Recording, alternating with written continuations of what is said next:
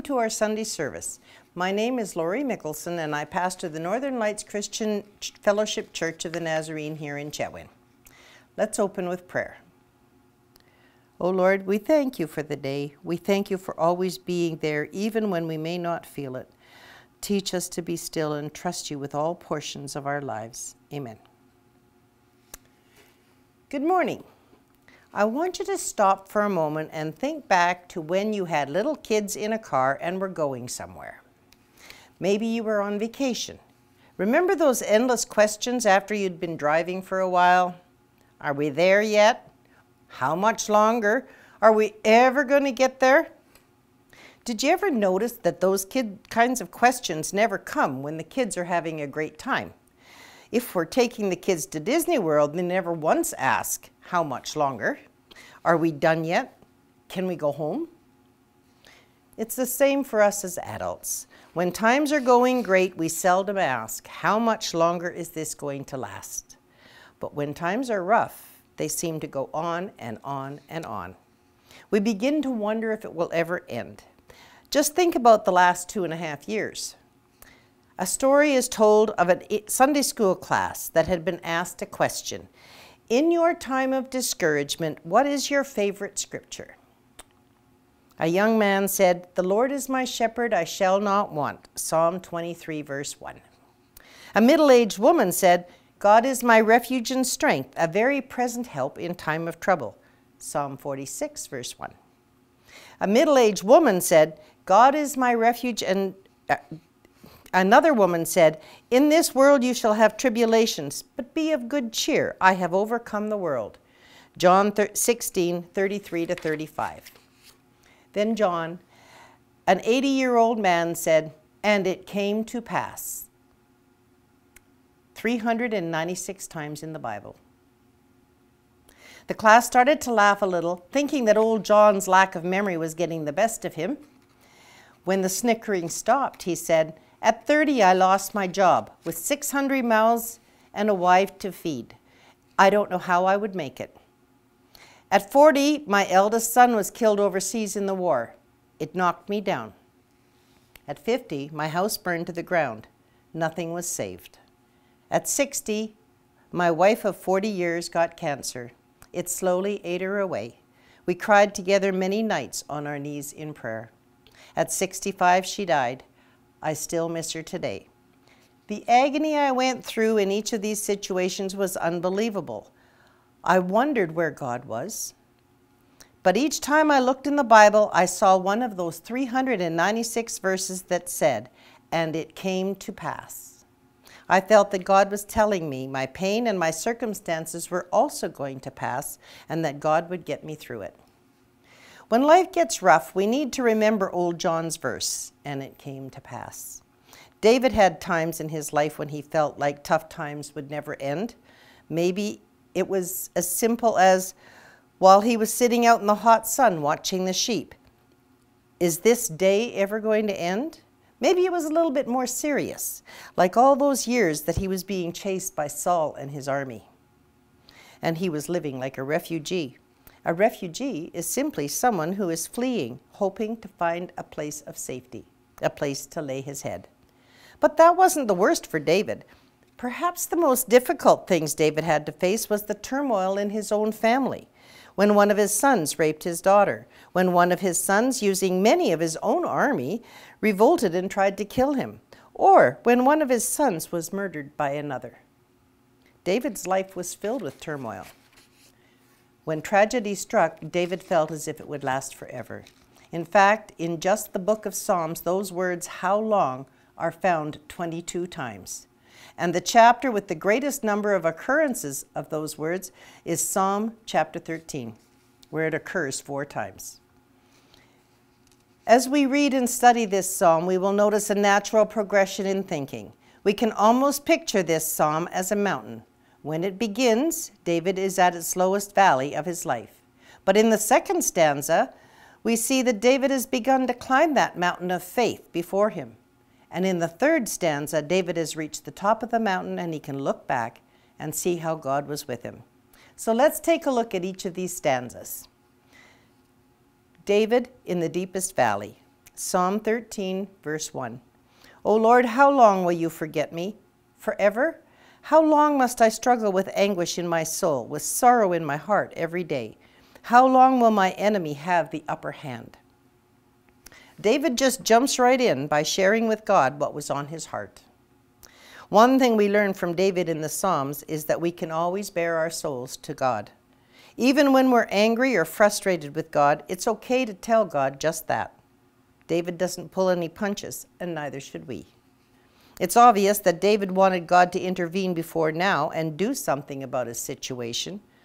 David had likely persisted in prayer to God for his needs.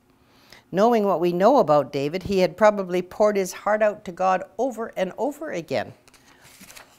But now he had gotten to the end of his rope, and it's like he is saying to God, God, do you even know I am here? Can you hear me when I cry out to you? Do you care what I'm going through? Am I ever going to pass through this valley of the shadow of death? Will I ever get through all this?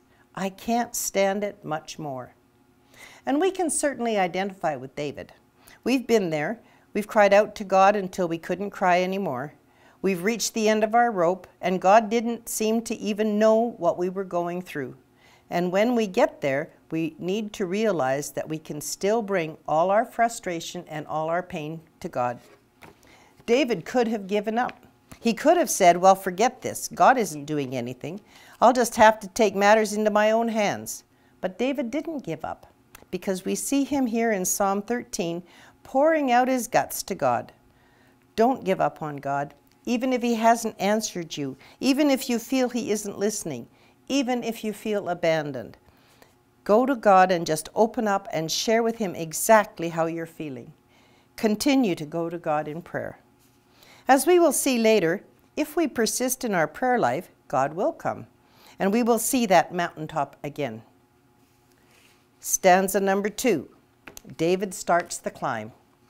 In the second stanza, we see that David is still struggling, but at least he started climbing the mountain of faith before him. He is no longer languishing in the valley. I really enjoy reading about the Tour de France. For those of you who don't know, the Tour de France is a bike race that lasts 3 weeks and travels over 2,000 miles. It goes through the Alps and the Pyrenees Mountains, so it's a very difficult race, probably one of the most arduous boarding events of all. Lance Armstrong was a biker in those days. You may know his story. He was diagnosed with brain cancer, and he underwent surgery and radiation therapy. He wasn't expected to survive, but Lance not only survived, but he has come back in a major way. He was the man to beat in the Tour de France in 1998. If he won that year, he would have been only the second man to win the Tour 5 times in a row, and the only American to do so. If you read Lance's book and you read his quotes during the race, you will see that Lance is extremely focused. He has a strong determination, a strong drive to compete. You can see it in his face. You can hear it in his voice. Another American, Taylor Hamilton, was also competing that year. Earlier in the race, he had an accident on his bike and broke his collarbone, and yet he still raced, broken collarbone and all. Sometimes that is the kind of drive and determination that we need to even begin the climb of the mountain before us. If the truth be told, we probably feel like giving up. We would rather just throw in the towel, but we are confident that the climb is worth the effort. The strain of the effort of the climb won't last forever, and we're hoping that when we reach the mountaintop, that there will be a blessing waiting for us. We have to persist. We can't give up in the middle. Psalm 13, verse 34. Turn and answer me, O Lord my God. Restore the sparkle in my eyes, or I will die. Don't let my enemies gloat, saying, we have defeated him. Don't let them rejoice at my downfall. David is simply saying, give light to my eyes, or I will die. He has stopped asking how long, and now his request is for understanding.